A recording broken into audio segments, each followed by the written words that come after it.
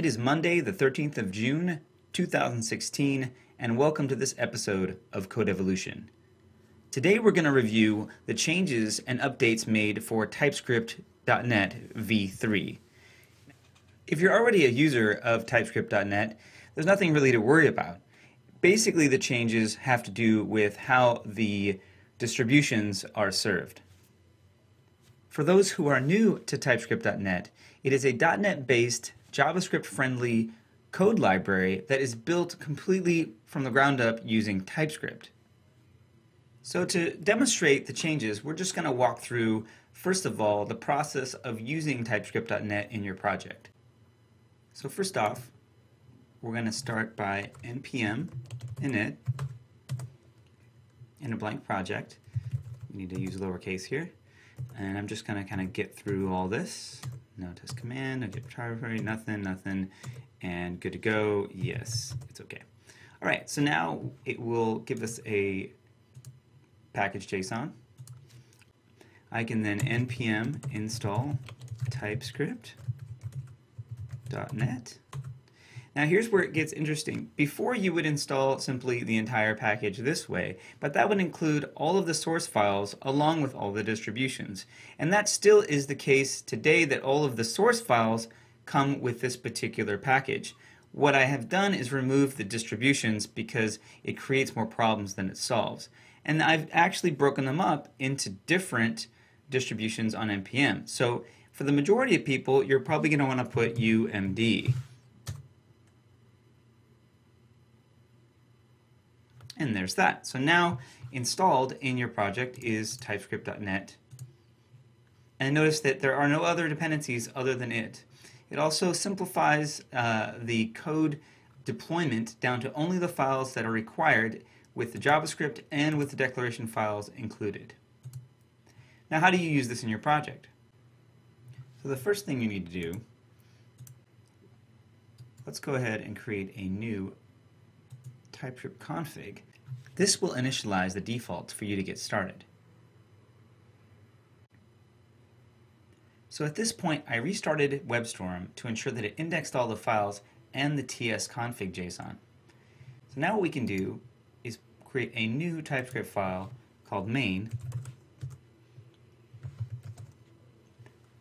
and we can get started by consuming classes from TypeScript.net. So in this case, let's say I wanted to consume a queue class where I was going to add a specific set of numbers to the queue. And there's the queue. WebStorm automatically imported it for me. And there we go.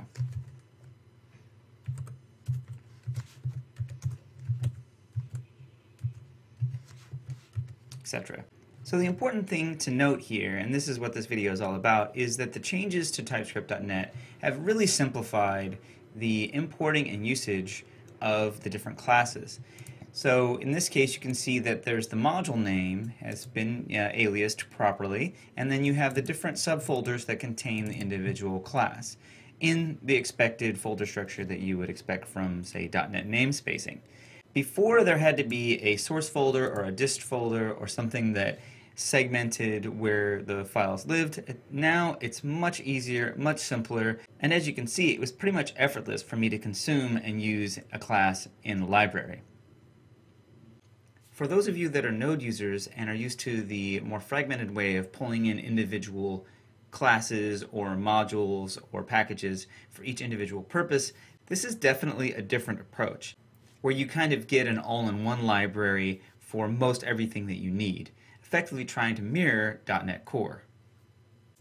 Okay, so to wrap things up, I want to demo for those people who are familiar with link how to access it now in Node.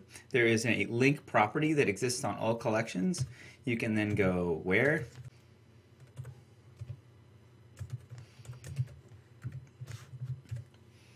you can then also do things like order by. In this case, you can actually leave it blank, and it knows to order it in ascending order, or, order by descending, then by whatever. If you're familiar with LINQ and you're trying to write JavaScript code that utilizes LINQ functionality, this is definitely the way to go. It's fully typed, basically very difficult to make certain types of mistakes. Some of the more important features of typescript.net version 3 is properly using classes and types to limit certain types of functionality depending on what you're doing. For example, if I use enumerable, and WebStorm imported that for me from the LINQ namespace, and let's say, for example, I create an infinite enumerable. Okay, so var y equals. From that point on, it's a special type of enumerable. It will not let me do for each, because you cannot do for each on an infinite enumerable. It understands through class structure that this is not something that has this ability. Now, this isn't a perfect thing, but it's super useful when it clearly understands that you just basically generated an infinite enumerable. If I was to do for each, you can imagine it would sit there and loop forever, right? So we don't want to do that. That's why there's this class structure. Now, if I did, say, for example, do var z enumerable dot range, and we'll say, I think there's start 0, count, step. We don't even need to put a step, but let's say 2.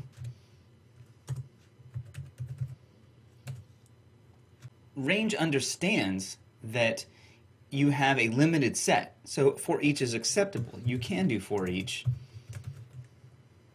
whatever you want to do, right? Okay, so let's do one more. So promises are included with typescript.net.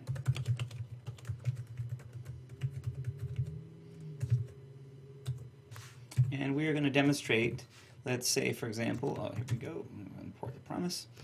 And we're going to create a new promise.resolve. And we're going to say just whatever, let's use numbers, okay? And I just want to demonstrate some of the awesome class structure helping that happens here.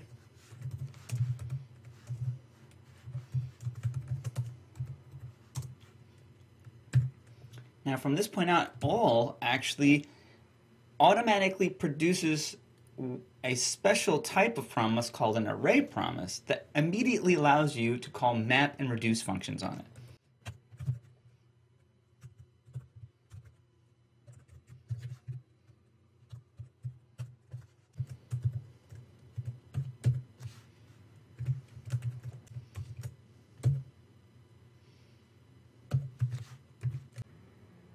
So what's great about this is with just a regular promise, it doesn't understand that the result is an array. But in this case, we know by calling all that we will be getting an array result, and that the promise that is returned is also of a class type that understands that it can do a map and a reduce.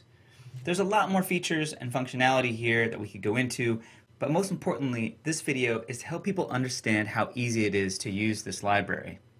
So for those people that have been using typescript.net, that's awesome. Would love to hear more feedback from you. And for those people that are new to it, I hope this helped you to see how easy it was to consume classes and accelerate your development using typescript.net.